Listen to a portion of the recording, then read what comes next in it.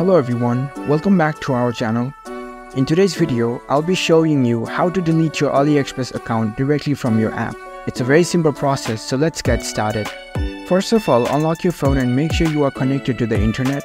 And download the AliExpress app if you haven't already. Once you download the app, launch the app on your phone.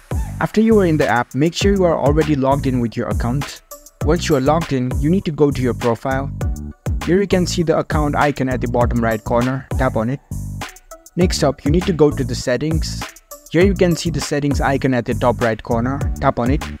Now in the settings menu, go to the profile section, tap on profile. Now you are prompted to your profile settings. In this settings, you can see the delete account option at the bottom. So tap on it to delete your account.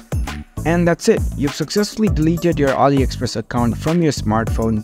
If you found this video helpful, don't forget to give this video a thumbs up and subscribe to our channel for more tech tips. Thank you for watching.